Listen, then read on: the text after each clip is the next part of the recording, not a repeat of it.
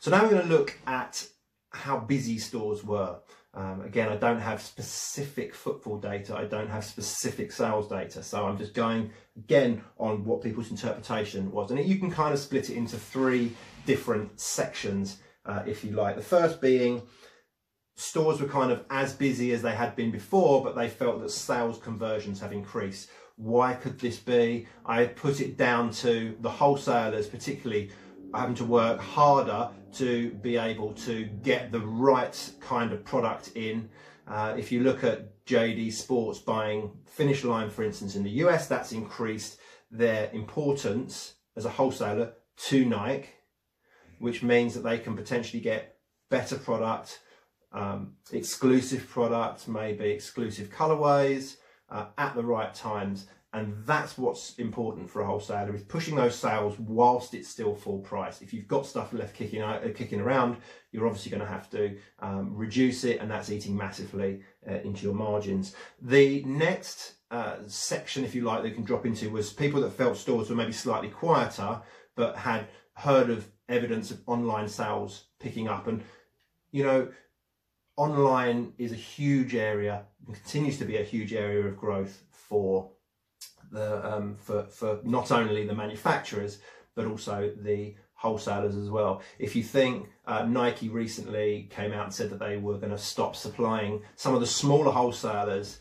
their product because they want to be trying to sell it themselves off their own platform. It's called DTC, direct to consumer. And if you imagine Nike selling a product themselves, they haven't had to cut out the middleman, so the margins are a lot better for the manufacturers if they haven't had to bring a wholesaler in. Also, you know, Boxing Day, you could be sitting there stuffed after your Christmas meal, and you get a pop-up on your phone, and you decide, oh, I'm going to start browsing. You know, you didn't plan to go out to the shops and have a look for a pair of trainers, but I'm sure we've all done it. You end up going and buying a pair anyway.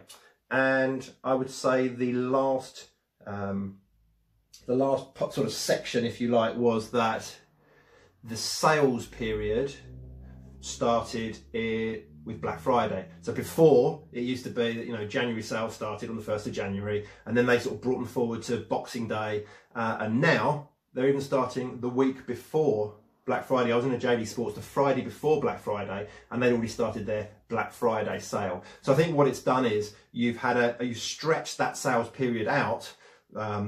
There was some good products and some great deals to be had early on, but you haven't had continued new products getting added in towards the end. So what you found is the good stuff was snapped up early, and then you started to see things maybe, I don't know, maybe slow down a little bit as we've gone on through December and into January. I think this has dragged people's purchases forward. They've been able to buy Christmas presents cheaper, as opposed to them maybe buying additional stuff and driving additional sales. I personally think that this drag forward may well mean that Q1 of this year, and particularly in January and maybe in February, is going to be a quieter period. But we'll have to wait and see for the data from that. So the next category I looked at was how promotional and how much discounts there have been. So by promotional, I meant how much promoting they're having to do in price to be able to sell their shoes. And a number of people came back and said that they felt it was the most promotional period that they'd known for the particular retail they were working for ever. Now, this can be stuff like just a blanket 20% off. It can be pop-ups on your phone of additional, you know, additional discounts at checkout, whether it's free shipping, etc., etc. So it's clearly very, very promotional, and it harks back to what I said previously when it's about having the right product and selling it at the right price.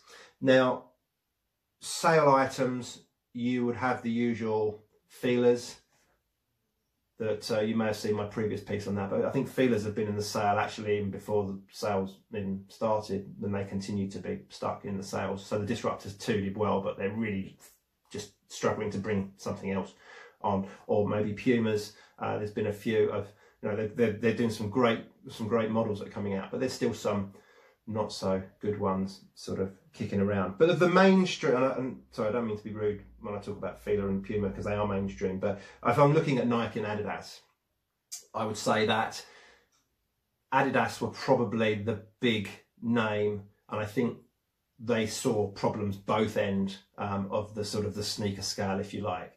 So on the chunkier end, you had the Night Jogger. This struggled, and they had big hopes on it, and I think it struggled because it's not quite dad shoe material.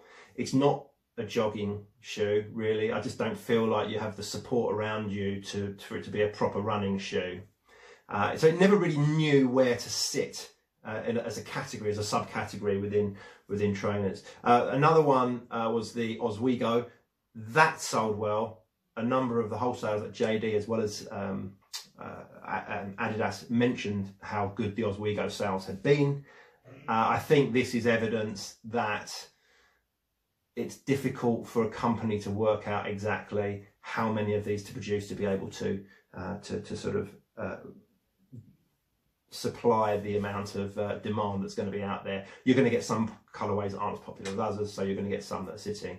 The Nike Element 55 was mentioned as well as heavily discounted, and again that's because it's been a very popular shoe. Some colorways have sold out straight away and others have not been quite so popular, but I do know of people that were getting, that had multiple times in their stock room of these shoes than they would have done, say, something like an Air Force One. And you would have seen a lot less of the Air Force Ones, maybe a few of the colorways that were being discounted, but triple blacks, triple whites, they're going to sell whatever the weather. The other name that was mentioned, and this was actually a shoe that I picked up in a grade school size a week before before Black Friday, and it's the Nike Air 270 React. Now in Q3, the Nike Air 270 was the #1 selling shoe by revenue. So it's been a particularly popular shoe. And obviously what they've done here is they've teamed up the 270 heel section with the soft React sole. They've sold well.